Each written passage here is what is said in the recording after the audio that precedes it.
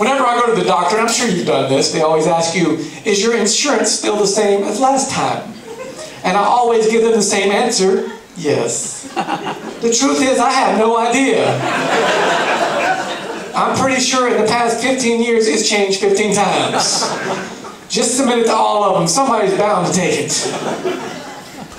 I get my wife through my, I get my wife through mail order. No, my wife is not a Russian bride. I get my insurance through my wife's job, because I don't have a job. And it's a big company she works for, and they have basically 3 plans. It's like gold, silver, and hope for the best. I'm like, honey, this core plan looks pretty good. It's only $10 a month. And the deductible is just, $50,000. Okay, well, looks like I won't be going outside this year.